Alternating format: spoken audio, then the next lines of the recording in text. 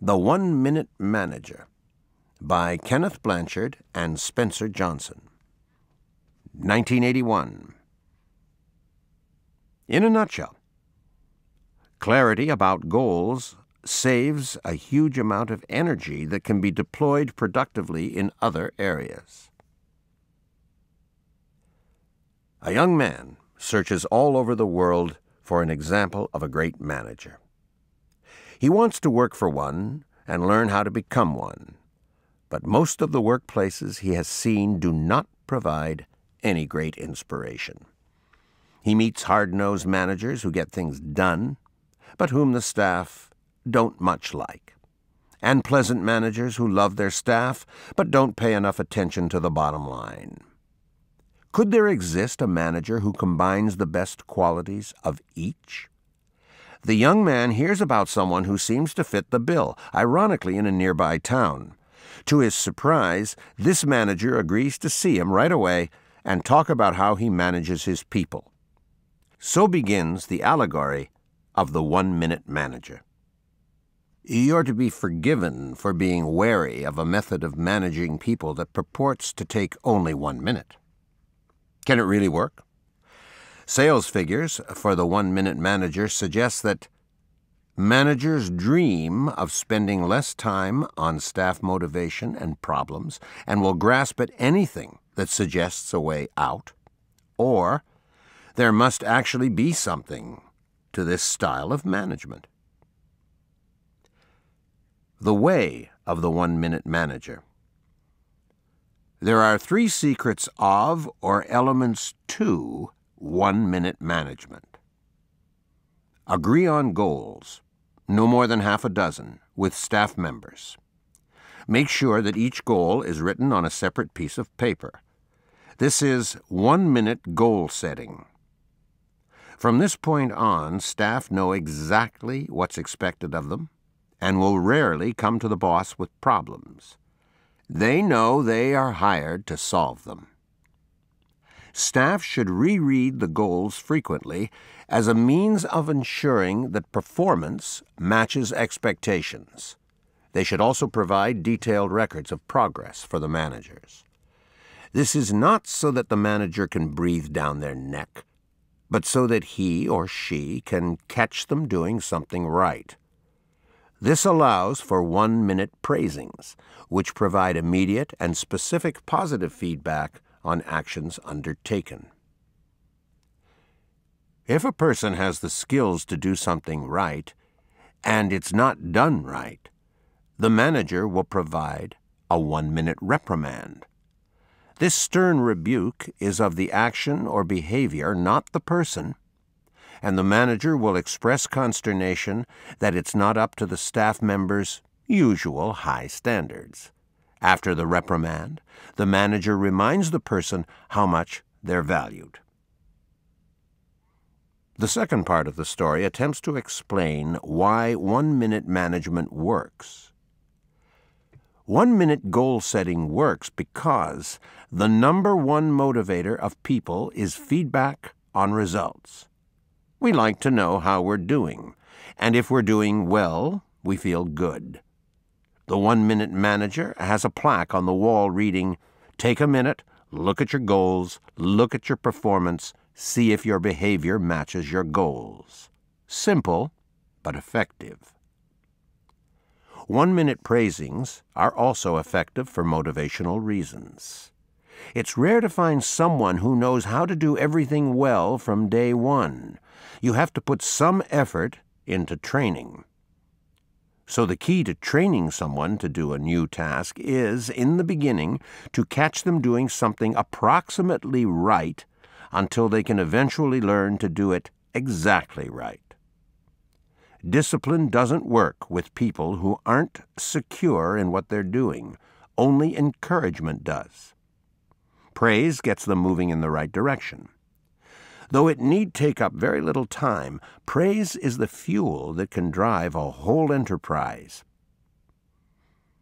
1-minute reprimands work because they're the fairest form of feedback for correcting below-par performance.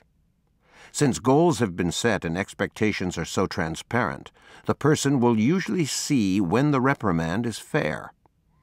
The managers respect it because he or she has spoken the simple truth. As the reprimand is quick and focused on specific action, not the person themselves, there's less bad feeling. When the encounter's over, it always ends on a good note and can be soon forgotten or even made light of. Managing to lead. The very simplicity of one-minute management will deem it suspect in some people's eyes, yet it's little more than the application of efficiency to workplace interpersonal relations. The philosophy of taking very little time to get big results comes from a nuts-and-bolts appreciation of human nature. The story's one-minute manager admits that management cannot always be performed in a minute. It's more a symbol of the idea that managing people can be much less complicated than we think. There's no need for endless sessions to discuss objectives and problems. Some time needs to be invested in establishing goals, but after that, the contact between boss and subordinate can be minimal. Consider some successful examples of this way of managing people. Investor Warren Buffett employs business managers whose small number of objectives are so clear that he rarely needs to meet with them. They get on with the job and send him periodic reports.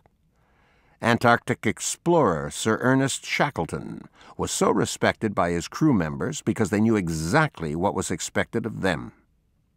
If they were reprimanded for anything, there was always a clear and rational reason. More recently, GE boss Jack Welch explained his management style as kicks and hugs, which were meted out or given only according to strictly outlined, previously mapped-out goals. This didn't create a climate of fear. If people did not measure up, they could blame no one but themselves. One further thought. The ideas in the one-minute manager aren't merely for the work environment. They can apply to many areas of personal relations. To be tough and nice, for instance, should be the goal of any parent. Final comments. After decades of weighty tomes on management science and organizational behavior, the one-minute manager came as a breath of fresh air for managers. It may seem simplistic, but it was firmly based on the latest findings in behavioral psychology. Blanchard and Johnson's genius was to dress up this knowledge in the more attractive form of a story. With today's flatter organizational structures and emphasis on working in teams, it could be argued that the book is less relevant. It seems to express an older, hierarchical, and sexist model of the workplace, the boss and his subordinates. What's more, today we enjoy making the distinction between mere managers and leaders. While the latter inspires, the former simply manages. Yet true leaders, as the examples above suggest, will find it difficult to get anywhere without some basic people management skills.